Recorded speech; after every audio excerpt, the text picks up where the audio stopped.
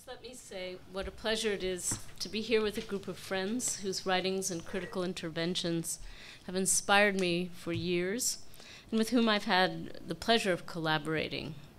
It seems really not accidental that Stathis Gougourus, John Hamilton, Tom Keenan, as well as Jacques Lesra and Jane Tylas, have work which is coming out or has come out at roughly the same time, because it's germinated in a common scene. I would call it New York uptown and downtown, but of course it extends to the many places we live and work. And, you know, to make a grandiose claim, I think actually in many ways our collective projects have shifted the contents of Complit. What our books collectively highlight are topics that have political traction in the real world, while also extending certain technical formations in the humanities: deconstruction, philology, poesis, exegesis, translation practices, media theory, and especially philosophy. These topics on which we all write include, and I think these are some of the places we overlap, the politics of secularization, the application of philology to modes of existence, secular criticism as non-transcendental metaphysics, and war as that which needs no translation. This is an idea Tom has worked on, indeed, which represents the limit case where translation is impossible, or to extend this also towards his project, another problem, the impossibility of visualizing democracy, which is separate from imagining or writing it. So now a few words about my own book. As some of you know, it grew out of an ambitious project that I worked on with Barbara Cassin, Etienne Balibar, Jacques Lesra, and Michael Wood, which involved editing the English edition and translation of Barbara Cassin's Vocabulaire européen des philosophies, Dictionnaire des intraduisibles, which is going to come out with Princeton in 2014, in February, hopefully celebrated here as well, under the controversially translated title, Dictionary of Untranslatables, a Philosophical Lexicon. And I won't go into that choice, but it's something hopefully we'll have a chance to talk more about in other occasions. And of course, the Vocabulaire was an impossible project. How do you translate the untranslatable, and especially into a sort of a hegemonic language like English? And this in turn was involved taking very seriously Cassin's, one of her working premises, which is that she wants to philosophize in languages. Philosophize in languages, which means that this project is not an encyclopedia of static concepts. It's not a concept history as in Koselleck and others. It is a question of what happens when philosophical problematics are viewed through the lens of how they don't translate across languages, or why they're continuously retranslated, or why they are, in a sense, preserved as terms within, as almost loan words in other languages. So those are some of the very basic ways one can define this term, and it's at the key, of course, at the heart of what I'm calling untranslatability.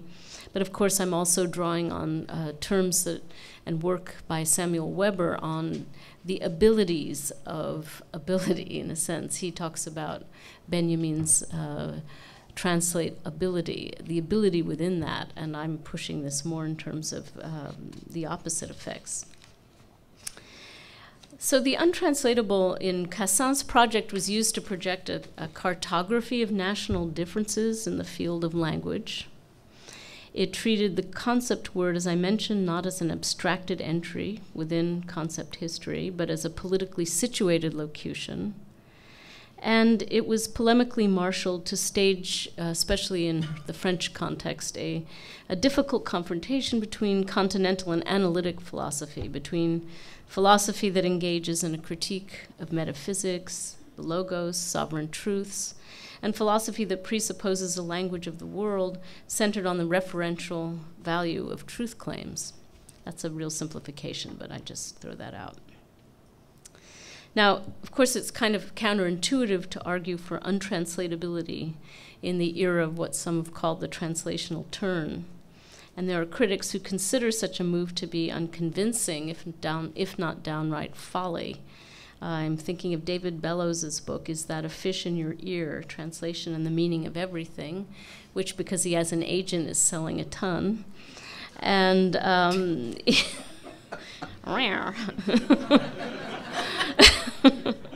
but he writes that the circulation of novels among all the vehicular languages of the world and their incontestable conversations with one another demonstrate without a shadow of doubt that style does survive translation.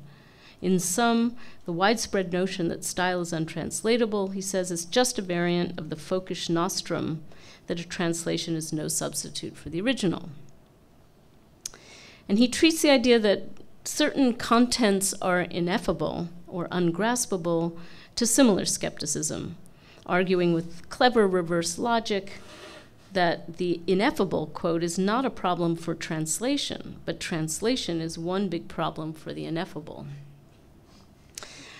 So for Bellows, he says, one of the truths that translation teaches us is that everything is effable.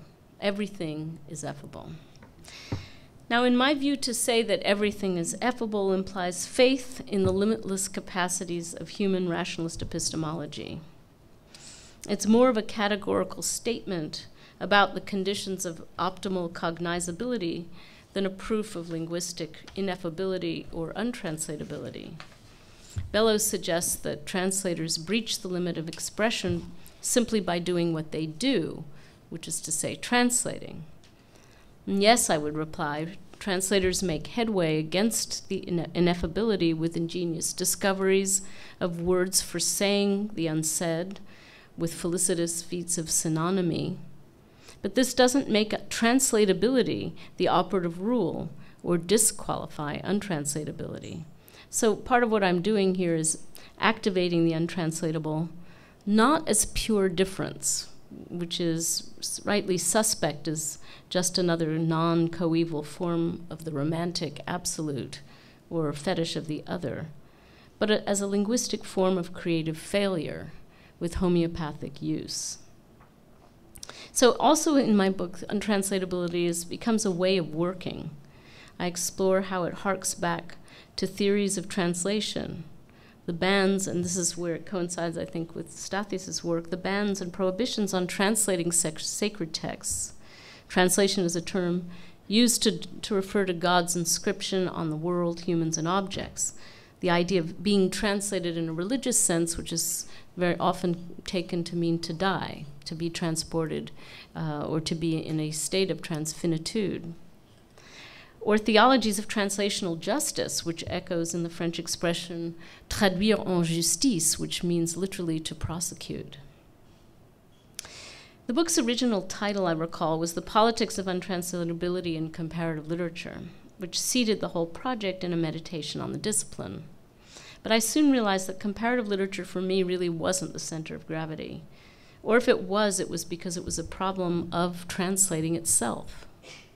It's in a sense a term-generating machine that seeks to name or relate comparative non-national entities or units, and it's an idea, and if it's an idea that congeals around some notion, some utopian idea of a planetary paradigm with an eco-political purview, it's continually facing the problem of repeating the unipolar logic of global capital. Lots of terms try to get around the ontological nationalism of names for languages and countries and regions and ethnic groups, diaspora, transnational, circumatlantic, South by South, Île Refuge, parastates, the list is endless. But as they proliferate, they call up phantom identities that themselves soon become ossified.